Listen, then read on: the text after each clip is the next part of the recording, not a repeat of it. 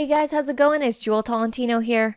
Alright, so in this video, I'm going to be showing you guys how to do a freeze frame effect in Camtasia 2020. Alright, so I recently did the freeze frame effect on some funny videos of my parents.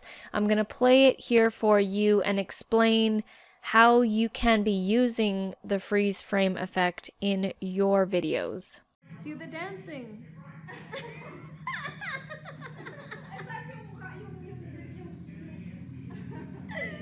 Take a picture. You're doing it? Wait. Alright, so that was basically my parents playing with my sister's new DJ equipment. But anyways, to show you guys the freeze frame effect, you'll notice that there are two videos. This is a video and this is a video, but they are not playing at the same time.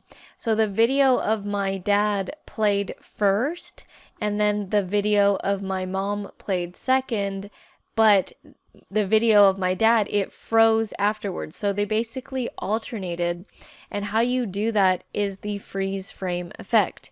If you didn't have the freeze frame effect, then they would either play at the same time or they would play one after the other.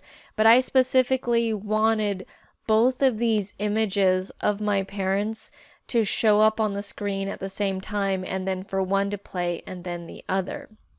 So this is what the final looks like, and you'll notice here there is a sort of like a stitching going on, and then it's like blank here and then it's blank there. That is the freeze frame effect. So I'm gonna show you that right now. So I'm gonna just reduplicate it here. So I'm gonna pull this down here as if we were starting it from scratch, and then here's the video. I'm just gonna chop off this beginning part. And then this is the video of my mom. And you can see that if I place them on top here, the two videos, right? If I do that, they're going to play at the same time, right? If you just start playing it. Are you doing it? Wait. So you're gonna have two audios mixed together, and then it's just not gonna flow the way I wanted it to. So I wanted my dad's video to play first and then my mom's. And so if you line it up accordingly like that, then you can see here that it will just play one, leave a blank space here, and then the other one will start playing, and then my dad's video will go away. So to fix that, you do freeze frame effect. This is how I did it. So the first one, my dad's video is fine. It plays up until this point here at the end. But I need it to keep going with the quote-unquote freeze frame so that my mom's could play, but his pictures still show up on the screen. You want to choose the exact area where you want to extend the frame. And to move frame by frame on your keyboard, you can either take your mouse and place the exact frame that you want, but I usually like using the keyboard, and that's the comma and the period key. It'll allow you to move frame by frame. So what I actually did is I went to the very end of this video, the very last frame, and I chose that because I wanted it to seem like the video froze at that moment. So at this point, you would right click on your media and you would go extend frame.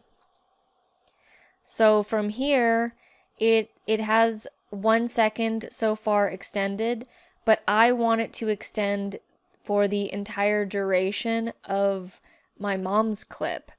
Now you can go like this and actually just click it like that and click OK. So I extended it for 6 seconds. Looks like I need a little bit more. So I'm gonna right click on it and go back to duration. And you see it was at 6 seconds, so I'll go for 7 and click OK. And now from here I can actually go back down a little bit because it's not exactly 6 seconds and it wasn't exactly 7 seconds. you can see that it's 6.2, but I wouldn't know that exactly, so that's why I did 7 seconds, and then after that I cut it down. So from here, now I need to, we've got my dad's footage all done up, and you'll see here when I play here at the end of the video,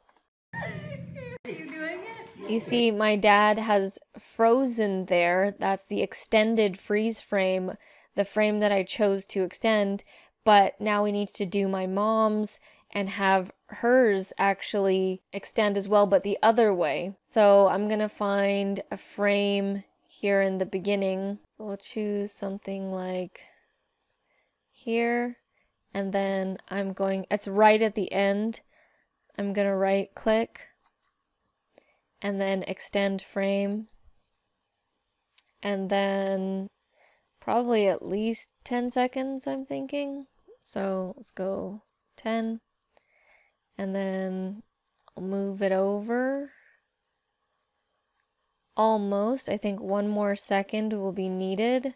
So I'm gonna right click again, go to duration, 1 more second, and then match it up here at the end.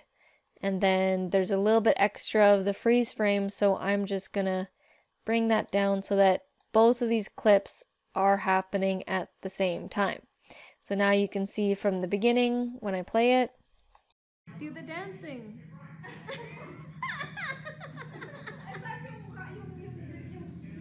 So that's playing, my mom's still frozen, and then my dad's gonna freeze, and now my mom's video plays.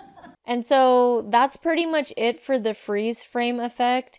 Some other things that I did was I made the videos slightly bigger, and I just sort of moved them in place.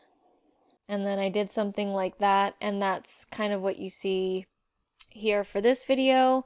And then, you know, I posted it on my Facebook and on my Instagram, and it looked really cool. So that's an instance where you would use the freeze frame effect in your videos when you have multiple videos that you want them to play individually. That's when you would use this freeze frame effect.